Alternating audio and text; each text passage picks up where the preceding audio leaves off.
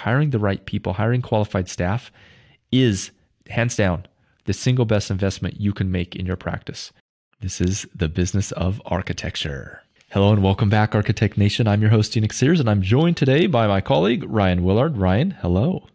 Hello there. And so today we're going to be talking about a subject that is very near and dear to our heart, something that's very challenging in today's world in managing an architectural practice, and that is finding qualified architectural staff. So what we typically find is that when recessions hit, a lot of people are let go. There's an abundance of people looking for jobs. And then when times are good, like we're happening right now in many industries, many markets right now, is that there's a scarcity of staff. Everyone's they're oversubscribed in terms of the work they're doing.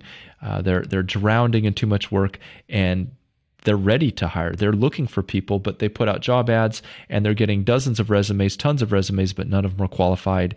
And so there's a feeling of resignation, a feeling of, well, I just guess I can't hire. I mean, it's really hard to hire in this market, right? So what we'd have you consider today is that, yes, it is hard. However, with the right strategies and solutions and techniques and processes, that you can hire very qualified people even in the toughest job market. But you're going to have to do it other than the typical way that most practice owners do it, which is by intuition, by just putting out a job ad and sort of like I'm going to put a job out there in the marketplace. I'm going to wait and see. I'm going to hope I get some applications, right? Now, Rion, let's talk a bit about some of the challenges that cause practices to be in a position where they need to hire. So we've obviously had COVID and the Great Resignation, and people feeling disillusioned perhaps with their architectural career or their engineering careers, and they've gone off to seek, greener pastures elsewhere. So there has been a lot of that type of thing that has happened, which has meant people have left.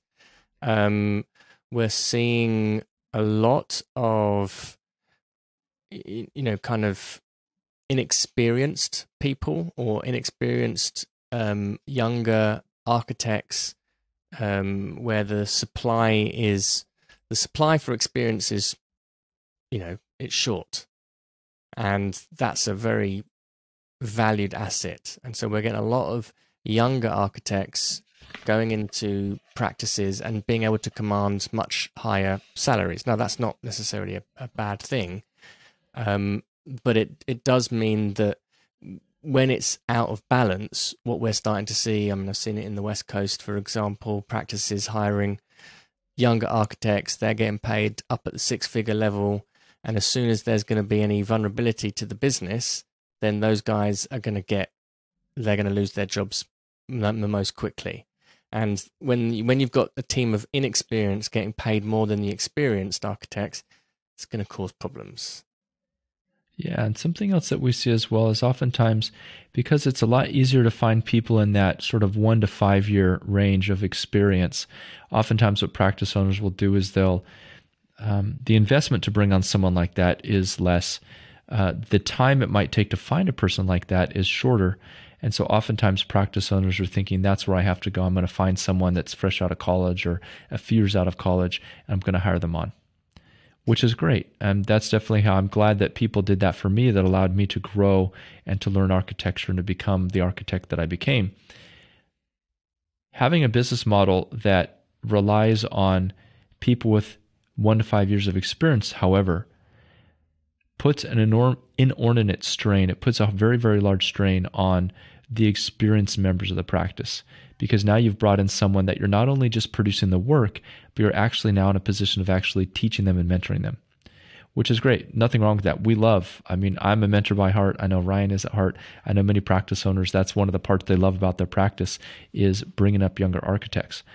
However, when we look at it from a strict business sense of being able to run a practice that aligns with the firm owner's desires, which is to spend less time redlining, less time trying to correct mistakes, less time or less stress having so much work that they can't get it done, right? Often the solution to this is to hire someone who is highly experienced, who can come in, who can run a project turnkey. And this is when we see the huge jumps forward in the lives and the experiences of practice owners, is when they get out of that model of having to depend on what we might call a lower experienced workforce, and they have a more balanced approach in the office. where It's a they're not being very the ones that are forced to mentor. Yeah, it's a very easy situation to find yourself in, and it makes a lot of sense. It's a bit reactive. I think that's one of the things to kind of bear in mind, that Yeah. it makes sense. Okay, it's cheaper to hire. Well, this is what I'm saying. It's not always cheaper nowadays, because depending where you're at, because the supply is kind of so constrained. But there's this reaction of, let me hire somebody who's less experienced. They come into the business, and great, you're saving a few dollars by that, but then you're losing an enormous amount of your resource and your capacity now helping and train somebody. And I do think that, really, I mean, this is part and parcel a larger conversation, that looking at some of the structural issues of architectural education and the purpose of architectural education. And do architectural students know what they're getting themselves into? Are they paying for, a creative discipline that allows them to think about lots of different topics, or are they more interested in becoming a professional and having all the skills to help them earn a salary, or is it a both? That's another conversation. But we do have this handing off issue, which is difficult, and you particularly as a small business, to take on younger members of staff, that's, it's a risk. There's a risk. And so many times we hear the story of, I'm spending so much time training these guys, they don't know what to do. And then there's the kind of tensions that arise, then toxicity happens, then it's not good for either side. Expectations are not clear. Resentment begins to develop between them, the leadership and the team. And it can all be a very unpleasant experience that's very expensive. Very, very expensive in terms of lost, opportunities, as well as actual direct revenue, the slowing down of pace of delivery, all that kind of stuff. And then, once you do have somebody who's got a few years of experience, they're so burnt out by the experience of working with you, because they weren't expecting that, and then they leave. Yep. Yeah. And then you start again. Yeah. Then you're back to where you start again. Well, most practice owners. So the first step, number one, is to clearly identify what are the things that you need this role to actually do. And if you haven't had the role in the practice before, it's going to be a bit of a trial and error, unless you work with a team like ours where we've done it for other practices and we can give you the template. Right? But generally speaking, there's going to be a bit of trial and error if you're hiring this role for the first time. Right? Now, generally what most architectural practice owners need, even when they're very, very small, even when they have 1 to 2 staff members, what they really need, the role they really need, is they need someone in the office that can take the project from A to Z completely and practically unsupervised. That's what most practice owners need. Because what does that allow them to do? That allows them to work then at the top of their pay grade, meaning they can focus on the $10,000 an hour work, the business development, the client relations, the strategy, the innovation, hiring and coaching team members, right? And then whatever part of the practice they enjoy doing, perhaps the design. Okay, this is how a practice owner really builds a practice to suit their life, is by being willing to bring in highly experienced team members. However, this goes back to one of the problems, is that many small practices can't afford highly experienced team members. And then that goes back to other systemic issues of not charging enough, not being able to manage their project properly, not having the forecasting to see what's going to happen in the money over the next couple months. So all of these things relate together. So we can start to see how this hiring conversation instantly begins to blossom into touching a lot of different areas of the practice. Mm-hmm. What we will say today, though, if you're looking to find qualified architectural hires, what you need is a process. And we're going to suggest to you that a process is going to look something like this. It's going to look like identifying clearly what the role is that you're going to hire for. And this is no easy task, because most practice owners that I've seen, they usually get this wrong, or they get it a little bit off. And they only discover that after having the person on board for a couple months.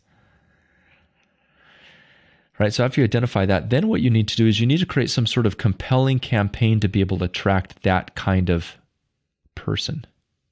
So the very specific person that you're looking for, both psychographically in terms of their attitudes, as well as the skill level. So if you think about kind of a graph with two axes, we talk about skill level or experience, and we talk about culture, which is like attitude. So these are the two critical ingredients when you're looking to hire, right? And then you overlay the role on top of that, so they become this nice picture of what you actually need.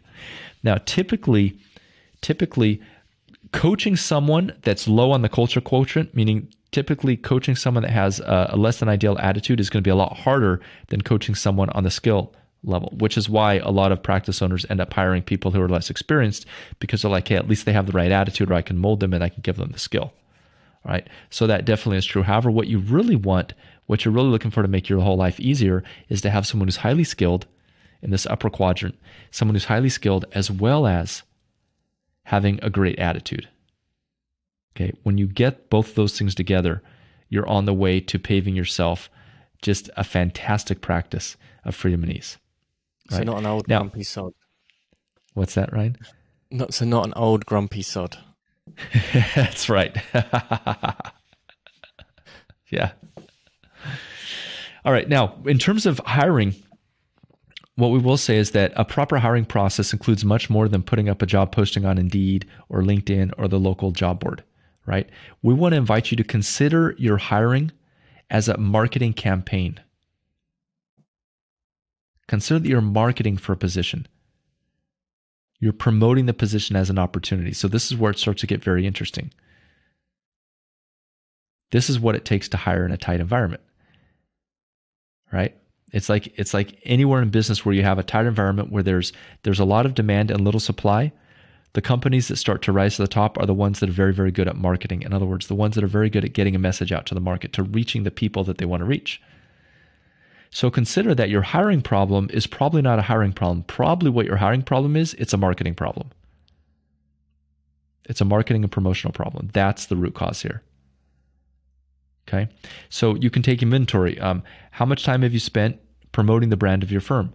How much time have you spent painting the picture of what a wonderful firm yours is to look at? How much time have you spent helping other architects and up-and-coming architects understand that your firm is the kind of place where they want to work? Right? How much time have you spent doing that?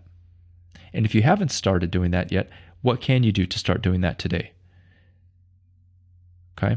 So the principle here is to think of your hiring as a marketing exercise.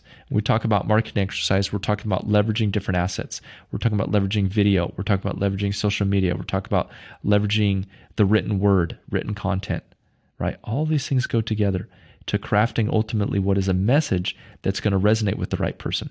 Now, in addition to that, like any business development or marketing exercise, a lot of time direct outreach is required.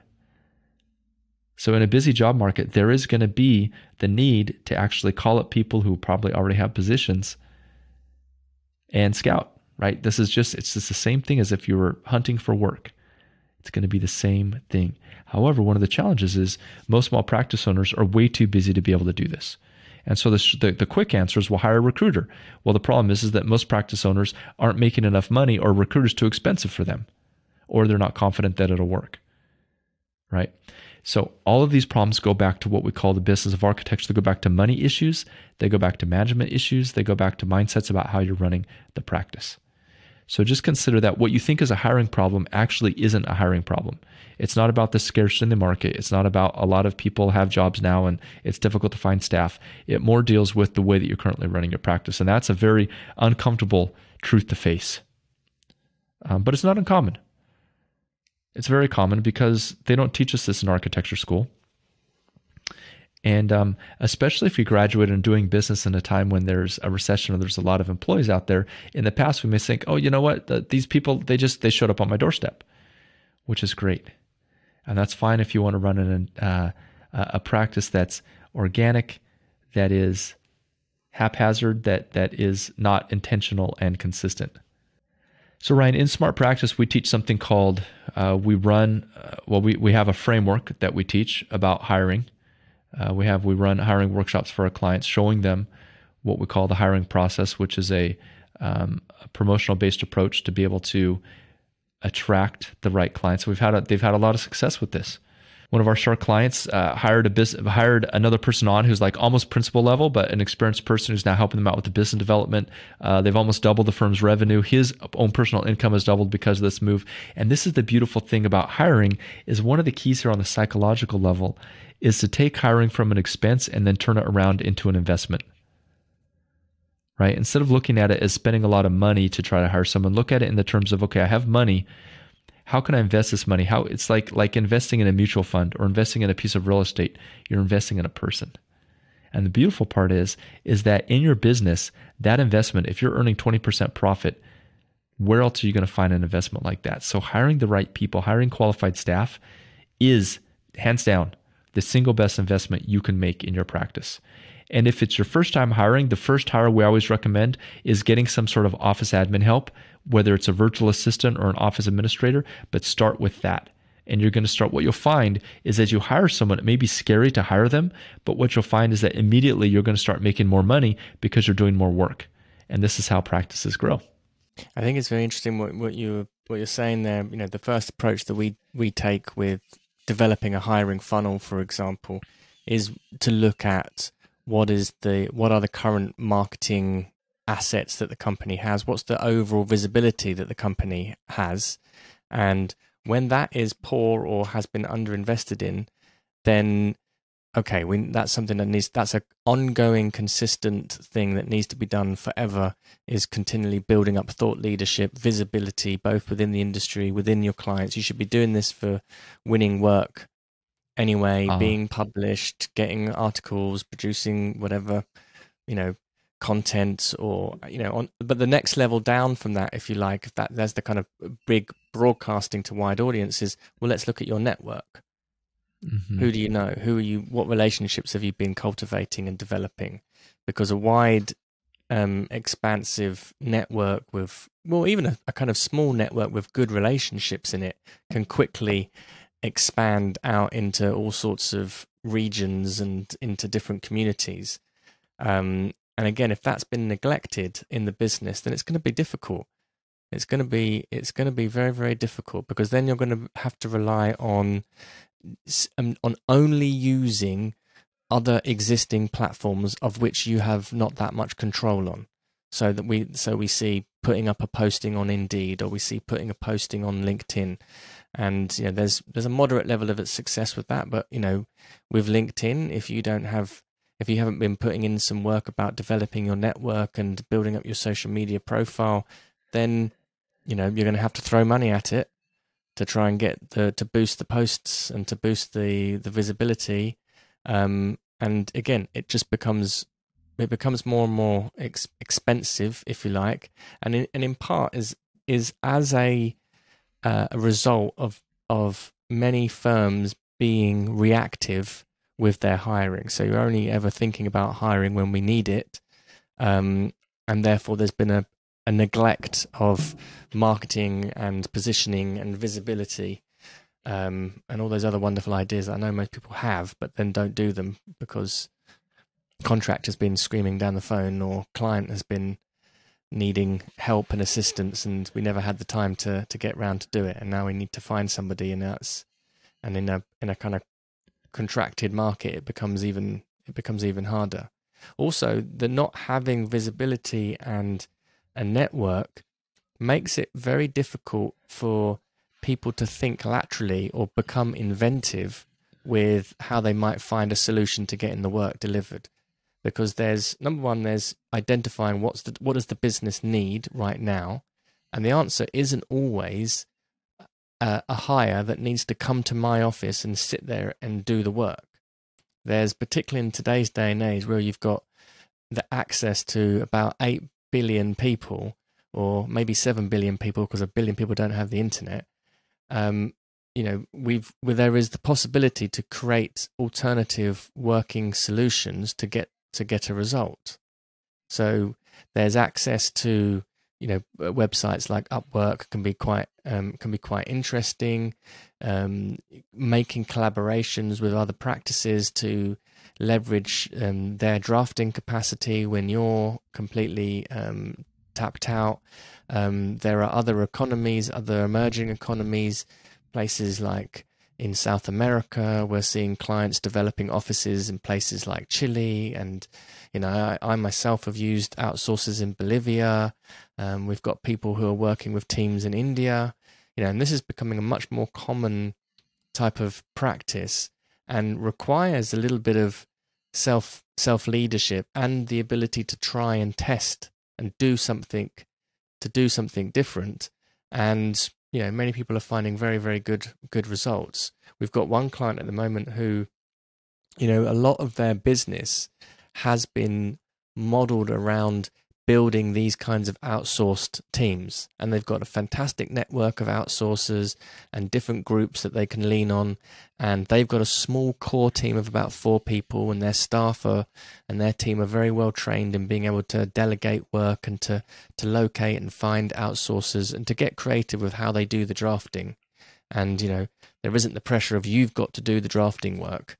It's, how can you get the results done? How can you get the work done? And they're finding themselves in a position where they are now able to take on an increased workload without too much concern of getting overwhelmed, because they've got like 15 different options of how they could develop the work and how the work can be outsourced creatively to other teams. So they've just got opportunity available, and they're not going through they don't have to go through this long, protracted, clunky process of hiring somebody every time, which means they can spend more time hiring those higher level people who can be more strategic, and they can really focus on making a kind of much more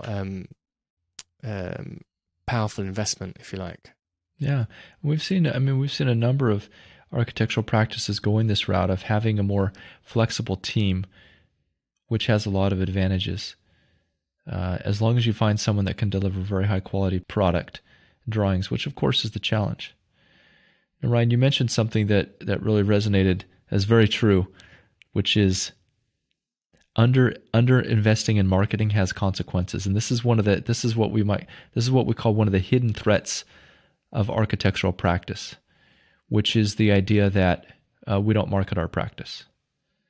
Okay, now the reason why this is a threat, or being too busy to market, is because it's directly related to being able to hire the right team members, the right staff members.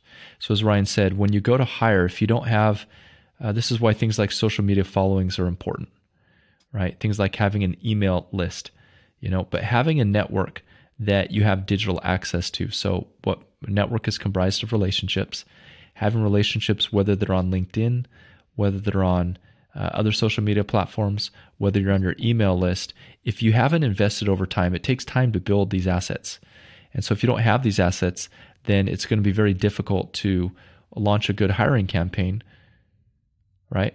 But most small practice owners, they don't have the time or the know-how to start to develop these assets, which is why we develop the Smart Practice Method, to help practice owners be able to cover all their bases and build the kind of practice that serves them. Because none of us are marketers. We weren't, architects weren't taught how to market. But it is such an essential skill, and it just goes to underline and underscore how many of the investments that small practice owners should be making in their practice they're not making, just because they don't understand the ramifications of not making those investments until it's too late. Right? Sort of like the best time to plant a tree was 20 years ago, and the second best time is today.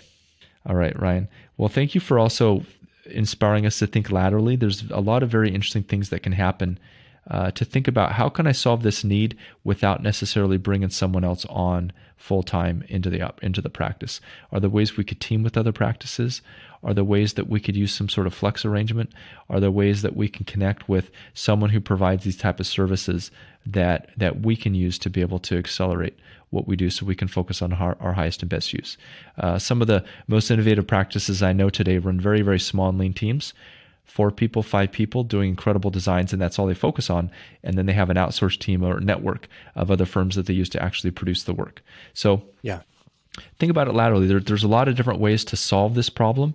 And the key here is being innovative. Perhaps you'll even come up with a way that no one's thought of yet and be able to innovate once again in the practice of architecture. So when we're thinking laterally about our businesses, another exercise that we can do is look at where the most value is created in our workflow. And for different businesses, this is going to be different. There's going to be a different stage of work where you're the most profitable. For different businesses, there's going to be a different stage of work where your client perceives the most value is being created. So, for example, I was speaking with an architecture practice the other day who are very dominant and masterful in the hospitality sector down in Texas and around the world, and they work with these extraordinary clients on some of the world's most beautiful and exquisite hotels and resorts. And they've been very, very niche and focused in their sector and developed quite an incredible set of expertise around it. And they looked at where the value was in their business and where they bring the most value. And they wanted to keep a small team as well and keep a kind of boutique team. And their team's about 40 people, so it's not that small for an architecture firm, but it's, you know, in bigger picture, that's a small business. And they recognize that the most value that they create is in the design process, is in the upfront design stages, not in the contract administration or the production drawings, but right in the early upfront stages of drawing. So they just decided that we're not going to do that rest of the projects. We're going to work closely with a local partner, depending on where the location of the hotel is, and we'll find other teams to do that other part of the project. And we're just going to focus where we can bring the most value, where our brand is orientated around.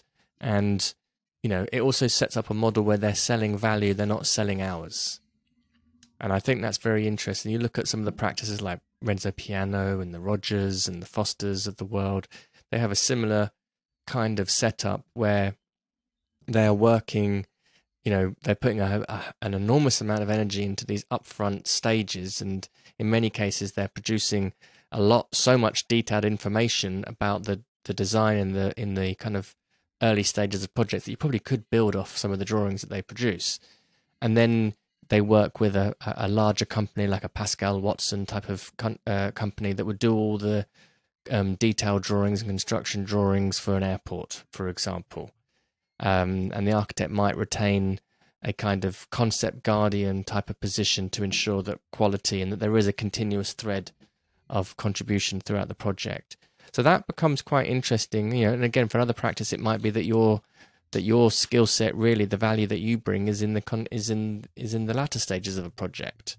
So when we're looking at hiring, it becomes interesting to consider, well, actually, how can we streamline our workflow and how much involvement we have, and really just double down on the elements of the project that we excel at, and then we can do more with a smaller team, and we can then focus on a more value-based pricing model, become more profitable, and we don't have to have a big inflated team and manage parts of the process that that we don't enjoy, that we're not good at, that aren't best suited. Okay, again, for other architects, it might be maintaining that golden thread all the way through a project. Okay, so there might be a different way where they need to, you know, ensure that there's some sort of continuous involvement. But I do think that's one of the things that's happened in the architecture industry, is that other so-called specialists, if you like, have looked at the architectural workflow and taken chunks out of it and say, we're specialists in this bit, we're specialists in project management. And you know what? A lot of them market and sell themselves far better than many architecture practices, and you know, they come at it from a commercial perspective, and they're able to sell the value, and then we have the kind of industry situation that we have today. But it's on us. We have no one to blame but ourselves. All right. Well, thank you for listening today. Rion, thank you for joining me for this stimulating conversation about hiring. We've touched on a number of things. Number one, that hiring is a marketing problem first and foremost.